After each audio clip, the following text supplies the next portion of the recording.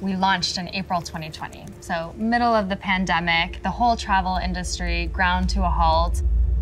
We had this huge network of these local experts who were all out of work, and they were coming to us for help.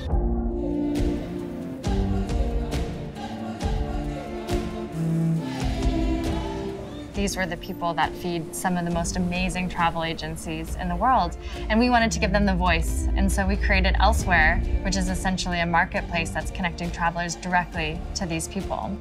My co-founder and I have worked in the industry each for over a decade.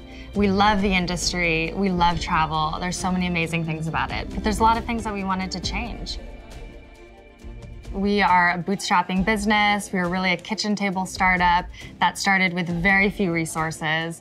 We really relied on free software to build and create our brand. We knew that we wanted to reinvent travel, and we needed to do so with a really clean and modern aesthetic. And we have no design background. Should I choose another And one? without money and any design background at all, we needed a software that could hold our hand and get us there. And Canva totally did that. Travel is a life-changing experience.